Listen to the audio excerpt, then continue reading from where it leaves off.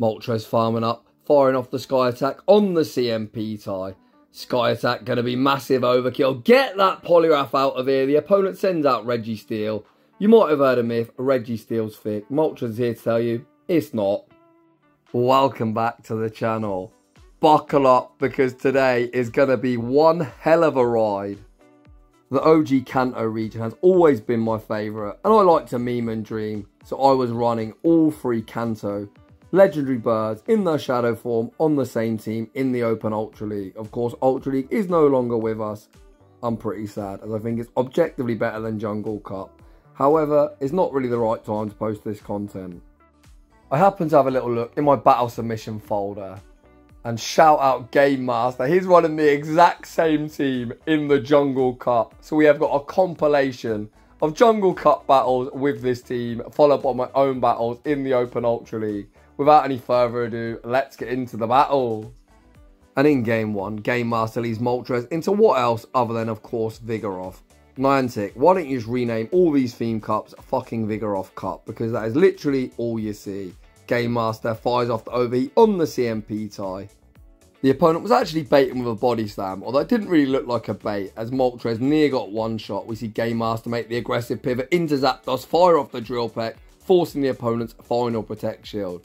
Gamemaster going to shield in return, and this time the opponent full sends the Rock Slide. Gamemaster then farms up 5 Thunder Shocks and the Drill Peck, once again winning the charge move prior event. Get that Vigoroth off my screen. The opponent now sends out a Bomber Snow. Gamemaster looks to throw the Drill Peck and the opponent makes a savage catch, catching the Drill Peck onto Skarmory, but undeterred, Gamemaster going to farm up, bank the Sky Attack pivot into Moltres, but Moltres gets farmed down. We now send out Articuno. Gamemaster going to respect the potential Brave Bird. The opponent fires off the Sky Attack, which Articuno, being the bulkiest of the trio, could have survived, but the safe play was to shield, just fire off the Icy Wind, get him rid of Skarmory, and that's going to be game over as we've got the Drill Peck bank. The opponent continuing to play out the inevitable, but this is game over. So let's talk about Gamemaster's team. He actually said in the battle submission that he didn't see the point in double moving both Articuno and Moltres because he just likes to throw straight nukes, and I respect it. Heading into the next battle, not a particularly good lead, although really, what leads are you looking for? Running Shadow Moltres. The opponent goes straight for an Aerial Ace, aka Aerial Ass, and this is one of the few moves that Moltres can tank. This overheat is of course resisted, but Shadow Moltres hits like a truck. The opponent crap their pants, putting up that Protect Shield, and we see the save switch into Articuno. We see the instant no shield deployed. The opponent full send the neutral Ice Beam, and Articuno once again shows its bulk. We then return fire with the Icy Wind, forcing the opponent's final Protect Shield, setting up a 2-0 shield advantage for the mighty Shadow Zapdos. Aerial Ace, of course, from this range will be secure on the knockout, and it is Zapdos time. Let's go Zapdos. Gamemaster could have fired off the Drill Peck on the CMP tie, but it looks like he's going for the one shield. Thunder Shock farm all the way down. The opponent not wanting to get farmed down. Pivot out into the Sandcastle. Honestly, Niantic, what is that Pokemon design? Again, we see Gamemaster continue to farm up, looking to maximise his energy rather than secure the knockout before the opponent can potentially debuff us. RNG. Oof, we get debuff. That's rough. Gamemaster might need to potentially reset his debuff at some stage. The opponent still has Mantine alive as a sacrificial swap as well. Out comes Wish Daddy Cash. Usually Drill Peck would two-shot, but with a debuff it certainly won't. Gamemaster continuing to farm up. We look to catch the Scald onto Moltres unsuccessfully, but the opponent is forced to throw. Does the opponent look to make the catch? No, they don't. We fire off the Drill Peck immediately, but is Drill Peck enough to knock out? No, it's not, but we resisted Thundershock, farm down Wish Cash, Thundershock, farm down Mantine, and take that game. In the next battle, Wish Daddy Cash looking for some redemption. Unfortunately, we are getting outpaced to the Scald before we reach our single move of Overheat. The opponent full sends the Scald, getting the attack drop, but Moltres firstly doesn't care about typing, and secondly has an enormous attack. The debuff Overheat almost still knocks them out. That is absurd damage. And then we see the pivot into Articuno to soak the energy. Gamemaster looking for the Ice Shard farm down. The opponent makes a last second charge move. They fire off yet another Scald. Articuno just used as the third and the fourth shield. We send out Zapdos. Zapdos gets the Thunder Shock farm down and the opponent sends out Umbreon. Gamemaster going for the hard hitting Thunderbolt Logically, Umbreon users don't usually shield, and this one doesn't, and that does a lot of damage. Rocking Big Bad Umbreon down below half health. Gamemaster now, all shields down. This is looking so rough. Gamemaster needs to pull off some shenanigans to win this battle. He fires off one Thunder Shock and the Drill Peck for optimal fast move time, and the opponent's still reluctant to shield. We pivot into Moltres, and it's Obstagoon in the back. There's only one win con. The opponent looking to call a bait, and we haven't even got a Sky Attack. Gamemaster falls into overheat. Does the opponent respect the damage? They do not get that Obstagoon out of here. The opponent looking to 2-shield flex, and Zapdos says, "You're not flexing on me today," and somehow we pull off the dub. GG's. I've got a feeling I'm going to lose my voice again. In the next battle, we see Moltres into Vigoroth. We get some lag, but I think we caught up. The opponent goes straight for a body slam, and that just does so much damage. Again, we force him the overheat. Oof, goes shielded. We've then seen Gamemaster pivot, sending out Zapdos and going straight for the Drill Peck. As always, winning the CMP tie. Drill Peck forces the opponent's final Protect Shield. Of course, we are going to shield in return. The opponent fires off the Body Slam, bait, which means they're going to outpace to the second Body Slam. Gamemaster this time, not willing to shield. The opponent then sniped with Dragonite. But surprise, trainer, we have a very nasty surprise for you. Look at this Ice Shard damage. Gamemaster going for the one shield. Ice Shard farm all the way down. Please be Double Dragon. Please be Double Dragon. The opponent sends back out Vigoroth. But Vigoroth's going to be straight in and straight out. Icy Wind secures the knockout. Okay, Swampert isn't a dragon, but this might be playable. We're going to need to make a catch. We fire off the Icy Wind. Icy Wind lands. The second one will be lethal. Gamemaster looks to make the catch. The opponent commits to the Mud Shot farm down. We're getting a whole heap of weak connection. Debuffed Hydro Cannon unfortunately still secures the knockout, and the opponent is going to take the dub. Heading into the final battle in the Jungle Cup, we see another Mantine in the lead. This opponent, much like the last one, going straight Aerial Ass. Moltres might be squishy, but we do survive an Aerial Ace. I really hope this overheat lands. I want to see how much resisted damage it does. Another opponent shields. Trainer, why are you shielding? You're a water type. You resist fire. We save switch into Articuno and we draw out Scrafty. We go straight for the Icy Wind. People are petrified of these birds in this cup. They're shielding everything. Once again, we've got a 2-0 shield advantage for the mighty Shadow Zapdos. The opponent looking to pop their way through Articuno, vamping up their attack, but Articuno just going to continually lower it with the Icy Wind. Icy Wind won't be lethal from this range as counter versus Ice Shard.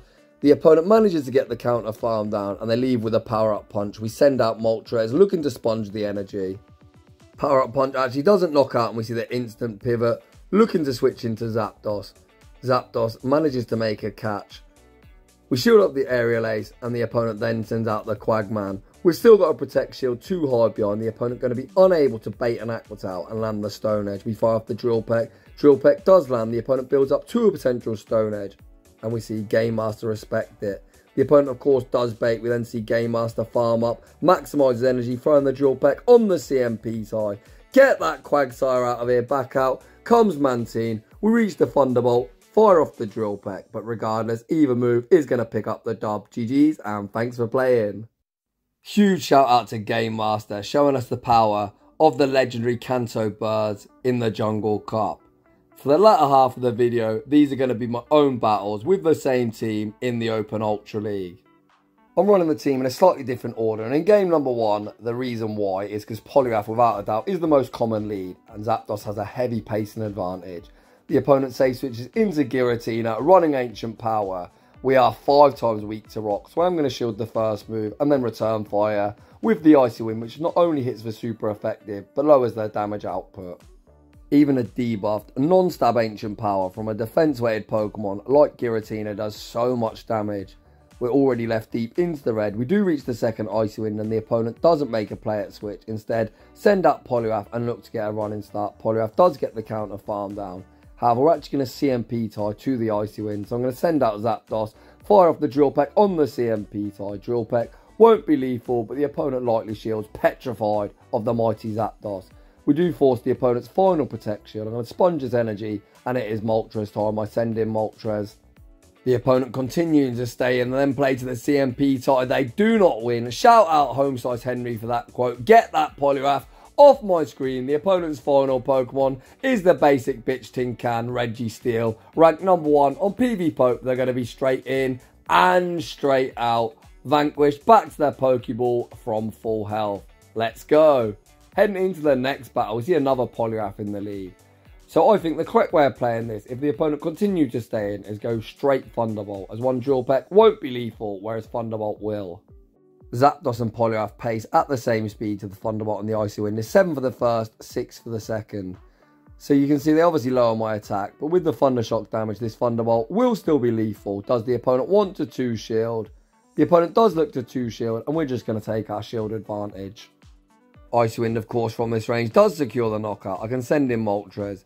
We're going to CMP tie with a Sky Attack and the Scald. You can see I did attempt to press it, but we get one turn bring in. So fuck it. If the game wants me to shield and farm down, that's exactly what we're going to do. We get the full farm down and we leave with so much energy. The opponent sends out Skeledirge. I fire off 2 Wing Attack and the Sky Attack for optimal fast move timing. Sky Attack does so much damage. The opponent then pivots out into Virizion. I overfarm. Virizion's going to be straight in and straight out. When Skeledirge does return, we're going to fire off 2 Wing Attacks and the BM Overheat, and that is going to be all she wrote. GG's, and thanks for playing. Heading into the next battle, we see Scrafty in the lead. If you're thinking, oh, you're just winning lead after lead, don't worry. You're about to see some dreadful leads coming up. We fire off the Drill Peck on the CMP side to a potential foul play. Fuck it. If you want to foul play me, trainer, enjoy yourself. The opponent does full send the foul play. In the Ultra League, we're able to survive 1 and even reach the second Drill Peck. The second Drill Peck forces the opponent's final Protect Shield. The opponent actually throw energy as well. A bit of a questionable play. They go for the Power Up Punch, vamping up their attack. I can now send out Moltres. If the opponent farms to a potential foul play, which they have, I am going to respect it. It's a boosted foul play, probably one-shots us. We correctly shield at the foul play. The opponent then send out a Confusion Cresselia. Interesting. I'm just going to YOLO the Overheat as the opponent has no Protect Shields. We'll end the Overheat and we're going to send out Articuno, looking to sponge the energy. They only throw 5 Confusions. This can only be a Moonblast. Whoa, they go for a Grass Knot Bait. Trainer, that's so greedy. I attempted to Ice Shard down, but as the opponent's receiving the energy for the potential Moonblast, I am going to knock him out with the Icy Wind. Let's see what the opponent wants to do. They send out Scrafty, so I throw 1 Ice Shard and the Icy Wind. Of course, 3 turn into 2 turn. You just want to throw out odd numbers. The opponent not wanting to get farmed down, pivot out into Sylveon. Sylveon going to be greeted with the Icy Wind. Icy Wind won't do all that much damage, but will lower their attack. We then pivot back out into Moltres. I'm going to fire off the Sky Attack. Sky Attack from this range, easily enough to knock out. And Scrafty is going to get Wing Attack farmed down, and I'm able to take that game. So after 3 good leads, we get Regirock. We're 5 times weak to Rock. How the hell do I beat this thing? At this stage, I've got no idea. But we're going to shield the first Stone Edge. And I hope to sneak the Thunderbolt through 2 Protect Shields. Please, trainer, don't shield. Please. Okay, that's a good start. The opponent is going to outpace to the second Stone Edge before we reach the Thunderbolt. So I'll throw the Drill Peck, just hoping the opponent would let it go, knowing that's resisted. The opponent shields, and that's probably worse for me, as I've still got no idea how I can get rid of this Regirock. I send out Articuno. Articuno, double weak to Rock. I'm not going to shield. We're just going to sacrifice it and hope I can Wing Attack down in 5. Get there, get there, get there. No! This Regirock is running through my team. We're going to shield up the Stone Edge. We are going to be able to Wing Attack farm down. However, the opponent actually don't want that to happen. Send out Talonflame, and this is just game over. I throw the Sky Attack. The opponent, for some reason, doesn't throw. So we are at least going to force the opponent's final Protect Shield with this Sky Attack. But I'm going to get one of the world's most brutal beatdowns and harshly reminded why this is a meme / dream team. As sometimes it's a dream, but more than likely it happens to be the meme. In the next battle, once again, our target has been acquired. As always, no baits on this channel. We're full sending the Thunderbolt. Does the opponent respect the damage? Oh, of course they do. I'm happy to shield once in this matchup. I never shield twice, as Moltres with no Protect Shields is very dead weight. We look to throw on the CMP type, but this opponent smartly goes for the overfarm, so I imagine they're going to 2-shield. We do manage to force all shields down. The opponent smartly throws At perfect timing, one before the Drill Peck, Icy Wind secures the knockout. This is somewhat tricky. We're going to send in Moltres and we're in the bait game. I am going to respect the potential Scald, and this opponent baits me like a savage. We're then going to farm up. If I can't wing attack farm down before they reach the Icy Wind, I am going to throw the Sky Attack on the CMP type. We've now got no Protect Shields, too high behind. The opponent then sends in Gator. We're going to look to catch the Hydro Cannon onto Articuno. This, of course, isn't a great matchup for us. However, with a debuff, even Overheat, that does do slightly more raw damage, then a Sky Attack wouldn't have been lethal. The opponent banks a charge move, then send out Trevenant, giving me a free win con. We land the Icy Wind, we manage the Ice Shard farm all the way down. We're going to throw the Ancient Power. Ancient Power certainly puts it into Sky Attack or Overheat range. The opponent does have the charge move bank. They farm all the way down, but Trainer, if you thought you were winning that CMP tie, you really need to go back to school, as we've got a 176 attack. Compared to your 160, it isn't even close. In the next battle, we see Skeledirge in the lead. 2 turn into 5 turn. Optimal timing is either 2 quick moves or 7, so I throw 7 Thunder Shocks and the Drill Peck. The opponent continues to farm up, allowing me to make Drill Peck number 2. The second Drill Peck does land. The opponent farm up to 100 energy, and I make a catch onto Moltres, as this is where I assume they're going to throw the Disarming Voice. The opponent answers my Moltres save switch with Feraligatr. The opponent actually allowed me to reach the Sky Attack, and this is going to do so much damage, putting Feraligatr in a very nice range where I can come in and resisted Ice Shard farm down and get some energy together on my Articuno. Of course, with no energy, it's dreadful into Skeledirge, but if I get a huge farm down, the Ancient Power will be threatening the knockout. I've got 2 shields. I'm going to shield up a Hydro Cannon. The Hydro Cannon, a pretty good move. You can see we do leave with the Ancient Power, actually bank it, pivot into Zapdos, and we see a huge Core Breaker in the back. Oof, this is rough. We full send a Thunderbolt, as it does do more damage.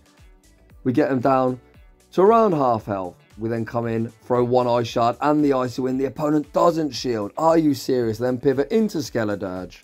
In the heat of battle, I was thinking, what's the hardest move left in the game? Shadow Ball. And if you're thinking, why do I think they haven't got Thunder Punch? Well, if you've got Skeledirge in the lead and Ampharos in the back, surely you've got Trailblaze. Let's find out. Does the opponent have Thunder Punch? No, they don't. And somehow we're able to pull off the dub. In the next battle, we see the basic bitch Tin Can in the lead. Another reason why I led Zapdos, as Zapdos is the only Pokemon on the team that takes neutral from electric. We throw the Thunderbolt on the CMP side to the potential Zap Cannon. Thunderbolt actually forces a Protect Shield. With that in mind, we're just going to take our shield advantage. We actually survive a Zap Cannon, and we should even manage to get off another Thunderbolt. Annoyingly, of course, the opponent gets the debuff. That's going to mean this Thunderbolt is only going to do like 30-35%. You can see it does get him into the yellow, but we've thrown a lot of Thunder Shocks. I recognise I'm going to get Lock on farm down before the next Thunderbolt, so we just settle for the Drill Peck. You can see if I would have committed to it, I would have actually died at the move. Could have got it off, depends if I got new mechanic, to be honest. We're going to send out Moltres. Of course, I am going to respect the incoming Zap Cannon. And people like to say content creators love to show their wins. I assume Sky Attack from this range would be lethal. Spoiler alert, it isn't. And the opponent is going to get off 1 further charge move. So I'm now forced to double shield. Jamie Finn, you are a potato. We do manage to get the full wing attack farm down. However, the opponent once again has Ampharos. Wincon is going to be sneaking this overheat through. Does the opponent respect the damage? Ugh, this is GG's.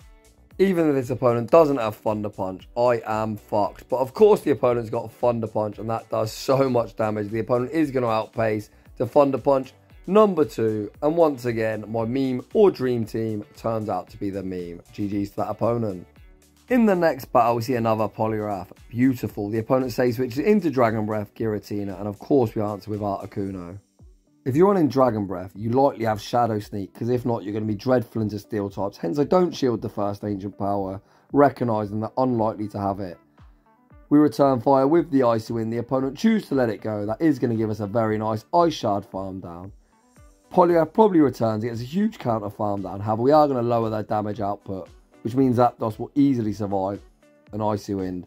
The opponent does get a massive counter farm down. We actually don't reach the second Icy Wind. I was really hoping to get that off, but it is what it is. We send out Zapdos. This is a regular Poliwrath. Icy Wind doesn't get the same type attack bonus because they're a water and fighting type, and just look at that damage. It does so much still. The opponent then pivots out into a lowland Ninetales, we land the Drill Peck and then pivot into Moltres. That Drill Peck damage is going to be absolutely clutch. It definitely puts them into Sky Attack range.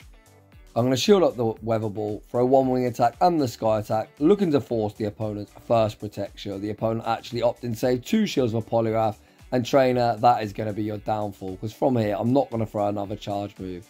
I'm just going to commit to the fast move beatdown. We've got a combination of Wing Attack and Thundershock should I need it, but Moltres carries the team to victory. GG's and thanks for playing. In the next battle, we see Gliscopod in the lead. A very nice lead for us, although I have tanked the Liquidation in the past, and trust me, don't do that. It does so much damage. We fire off the Drill Peck on the CMP tie. I am going to respect the potential Liquidation. I don't see any reason to bait, although this opponent clearly does bait him with an X-Scissor. Again, we're going to farm up, look to throw on the CMP tie, but this opponent actually goes for the overfarm. Drill Peck forces their final Protect Shield. We're not in X-Scissor range, Trainer. I promise. The opponent throws the X-Scissor like an absolute potato, allowing us to reach one further Drill Peck, getting that Gliscopod off my screen. Out comes Charizard. I was thinking I would reach this Drill Peck. We actually get resisted. Wing Attack farm down. Zapdos dies. We can now send out Moltres though to align it with this Charizard, as of course Articuno doesn't fancy tanking a Blast Burn. The opponent throw the Dragon Claw. I attempt to throw the Sky Attack, but the opponent makes a very nice catch, catching the Sky Attack onto Swampert. From here, we're just going to farm up, look to catch the Hydro Cannon onto Articuno, saving our Protect Shield. As this is a non-Shadow Swampert, we actually survive 2 Hydro Cannons fairly easily. Looking at the health, I'm thinking I'm just going to look to Wing Attack farm them all the way down and Ancient Power the returning Charizard. We get the full Wing Attack farm down leave with the Ancient Power, and the opponent is going to concede the match. In the next battle, we see Dragonite in the lead. Not particularly good for Zapdos, but even worse for Moltres, so I stay in, throw the Drill Peck on the CMP tie to the Dragon Claw. Drill Peck forces us early shield advantage, and at this stage I'm just going to say, Zapdos, thank you very much for your contribution. Dragon Claw isn't lethal, the opponent gets off one further Dragon Breath. I send out Articuno, the opponent pivots into Skeledirge, and I answer with Moltres. I am going to respect the potential Shadow Ball. Of course, with 2 Protect Shields, the opponent baits with the Disarming Voice. I'm then going to farm up, throw the Sky Attack on the CMP tie. I really hope this is lethal. Moltres actually forces the opponent's final Protect Shield. The opponent wants to get me all shields down. Again, they bait. Oof, what a savage. Again, I'm going to farm up, throw the next Sky Attack on the CMP tie, maximising my energy. Sky Attack does secure the knockup. Back out comes Dragonite. I actually could have banked this move as Switch Timer did just pop up, but when they returned it hadn't, so I take him out with the Sky Attack. We pivot into Articuno. The opponent's final Pokemon is Venusaur, and that is going to be a very easy dub. The opponent can throw a Sludge Bomb. Sludge Bomb certainly isn't going to knock out from this range. We're going to Ice Shard farm down and pick up the dub. Heading into the final battle of today's showcase, we see Tapu Fini in the lead. The opponent save switches into Registeel, and I answer with Moltres in the 2 shield. This is by no means the best matchup. A Zap Cannon will one-shot as the opponent fires off the Zap. They get the attack drop, which is brutal. Undeterred though, with full sending. Does the opponent respect the damage? Ovi, even debuffed, still almost knocks him out. We reach the Sky Attack. Sky Attack will be lethal from this range. The opponent opts to shield, looking to make a play at taking switch, and fuck it, Trainer, you can have it. Zap Cannon does secure the knockout. They're in a perfect farm down range for Zapdos to come in, get an energy lead, and look to sweep the entire team. Zapdos gets the Thundershock farm down. The opponent sends out Skeledirge. We're going to farm up 7 Thundershocks and throw the Drill Peck for optimal fast move timing. Drill Peck lands, rocking this Crocodile below half health. I'm going to burn the final shield here. The opponent baits with the Disarming Voice again. We're going to throw 2 Thundershocks and the Drill Peck. Where does the opponent want to burn their final shield? Drill Peck goes unshielded, back out. Comes Tapu Fini again. There is no baiting. Does the opponent respect the damage? Thunderbolt lands through the Protect Shield, and Zapdos sweeps the team. GG's, and thanks for playing. And unfortunately, that is going to draw to a close today's showcase. Firstly, I'd like to say a huge thank you to Gamemaster for bringing this team in the Jungle Cup. That was some incredible spice. Would I recommend this team? Of course I wouldn't. It's got so many weaknesses. We're running triple flyer, of course. 1 rock type, like when you saw Regirock, you're just going to get destroyed. But my god, is it fun. So if you're enjoying the content, smash that like button. If you're new, consider subscribing if you like your battles featured on my channel. A link to our battle submission form is down below, and as always, a huge thank you to everyone for watching, and I'll see you all in the next one.